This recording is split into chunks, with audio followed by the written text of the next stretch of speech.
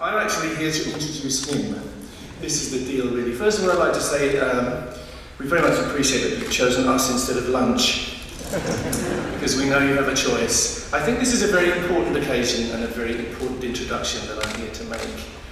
I've known Garrick for many, many years, and strangely enough, we met not through astronomy, but through music, and that's rather relevant to what's happening today.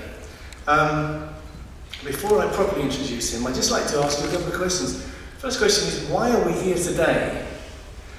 I would venture to say that we're here today because we're all searching for something. We're looking for a meaning in life which perhaps escapes the world in general.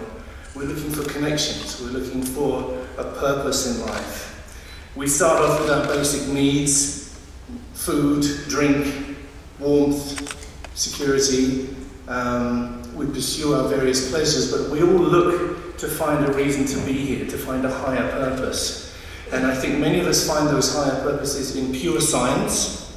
Many of us find the higher purpose in pure art, and in particular, many astronomers, strangely enough, seem to find this in music. The Starmus Festival is very much based on this premise. It's Garrick's belief, as he will tell you, that the more people that come into this area, the better place this planet will be.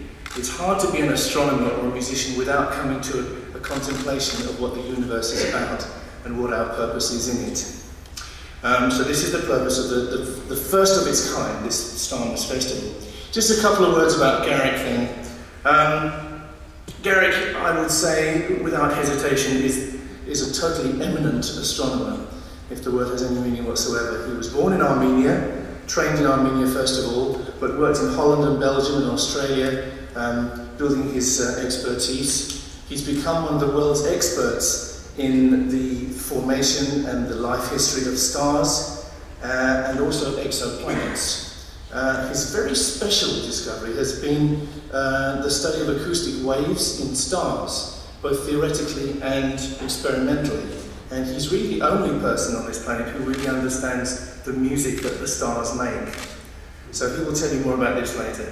Ladies and gentlemen, I'm very, very proud to introduce Dr. Garrick Israeli.